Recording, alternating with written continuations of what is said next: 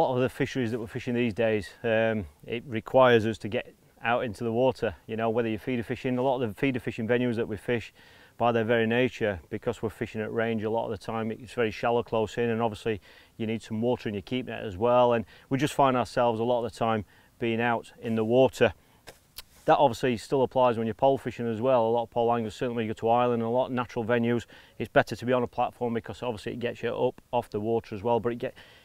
because you've got a platform, it allows you to go further out so you can get more depth on your pole line. It can give you a massive advantage. This is the latest version of the Duralite platform, and it's a platform I've been using for the last year or so. It's a fantastic design. Everybody's been raving about it, and what we've done is we've actually looked at the design and we've actually gone one step further and improved it even further. As the name suggests, it's a Duralite platform, which means it's incredibly light, very, very stable.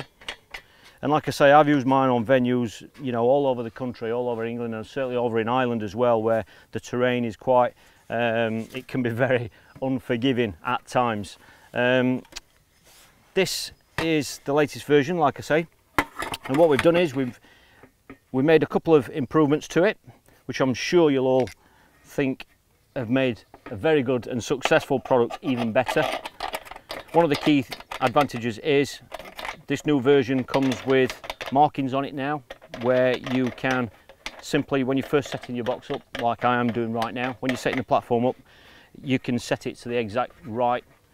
distance, because these markings show you exactly where to position the cross sections, which obviously saves you a lot of time, because let's face it, on some of these natural venues you're setting a lot of kit up, and if you can make any task that's going to make you able to set up quicker, then obviously it's going to make everything much, much easier. The markings on here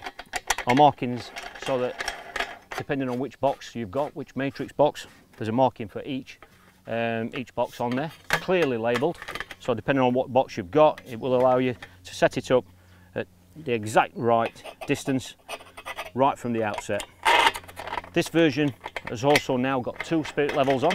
They're a slightly different design, much more robust, and they're actually built into the frame itself, and there's one at the front and one at the back, because obviously when you're going to be spending a few hours on your platform out in the water, you want everything to be obviously stable, but you obviously want it level as well, and that's going to allow you to do that. So like I say,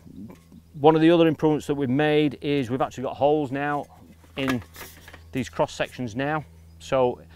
the older version, obviously there was air in there, and it wasn't quite as stable as what it could have been. We've gone even further now and put holes in here, so that's going to stop it filling up, stop it being full of air, and which could make it a little bit more buoyant. So it's going to be really rooted to the ground. The legs are the same, and obviously everything packs away really, really nicely into this bag again. All that has been kept the same because it's such a good feature, and that's exactly what we wanted to keep on this version. One of the other issues that a lot of people overlook as regards using a platform, and it's certainly something I overlooked when I first ever went over to Ireland and started fishing these wild venues, was on a lot of these venues, because they are so open and wild, like a lot of the venues are that we fish, even here in the UK, they can be prone to and very susceptible to the elements, because you've got large expanses of water in front of you. Some of the venues, certainly in Ireland, and certainly some of the venues here in England as well, you might have hundreds and hundreds of yards of water, sometimes even miles of water in front of you. When the wind really gets up, you've got all that wind coming at you, and it's obviously driving waves towards you as well. I fell for this the first time I went to Ireland, and I just used, because the S36 seat box is so sturdy on its own, I just used that and fished off that.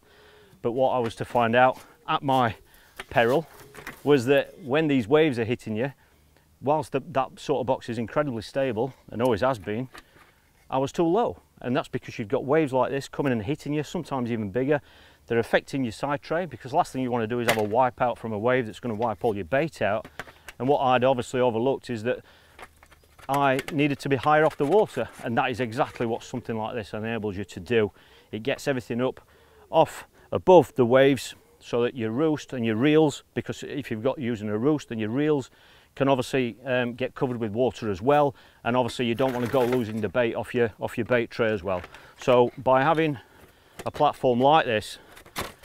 it's going to enable you to position yourself higher up off the water